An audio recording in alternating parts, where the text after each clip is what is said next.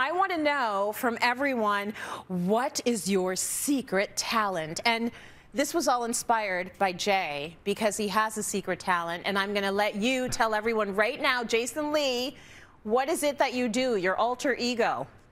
Well, I guess my secret talent is that I've danced my whole life. I do have a fun little story that I was going to share with everyone.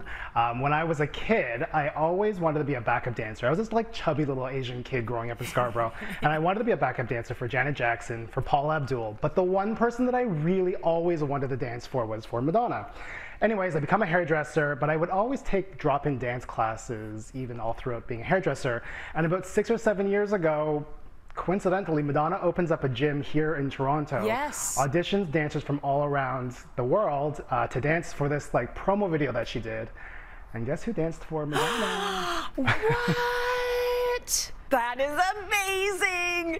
Okay, over to Julia Grieve. I'm going to ask you more about this at another time, Jason. Julia Grieve, what's your secret talent, my love?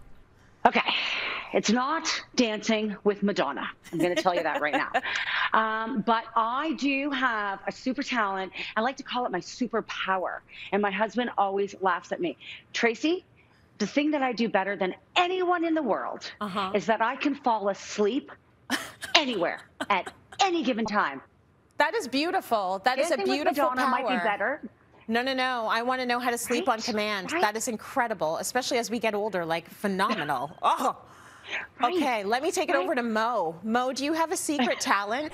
I would say my secret talent would be changing the oil and tires on my car. Ooh, yeah. So my dad is a big car buff. Like, he's all about cars.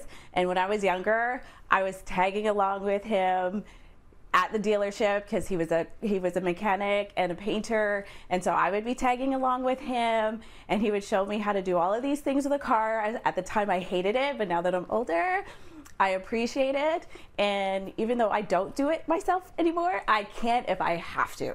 Randy, last but not least, what's your secret talent? You know, Tracy, I don't like to brag, but I know my way around a yo-yo. I have this thing where I am like just next level down from a yo-yo champ, but I'm working on all the tricks. I mean, I can put that thing down, I can make it sleep for 30 seconds, I can bring it back up, I can, you know, put the man in the tightrope, I can do the round the world, I can walk the dog. Okay. I got it all. It's like right there. I'm very impressed. Give yourselves all a hand. Incredible. Thanks for sharing, everyone. I'm so impressed.